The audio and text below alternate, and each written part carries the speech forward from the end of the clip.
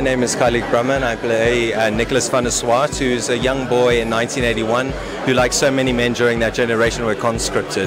And through this discovery of going through the 2-year process of the army from training to the border war, he comes to find himself.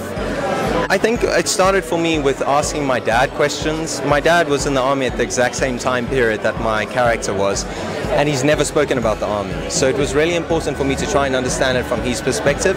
And then from there, Oliver and myself worked quite closely to create a dense backstory for this character.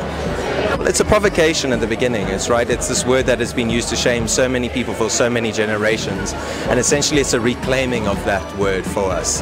It's a way to denuclearize the word. I think it's very important for us as filmmakers to bring this film back home. It's a South African film made by South Africans for South Africans, and I hope it really reflects a heritage that might have a little bit of shame around it in a way that brings a sense of understanding. I think always you want to ask a question as a filmmaker, as Oliver says. You want to probe conversations. So I don't think we want to necessarily be didactic, but we want to allow people to provoke a conversation around our heritage, how we deal with that heritage and how we move forward. Afrikaans.com, jou tuiste vir alles oor Afrikaans.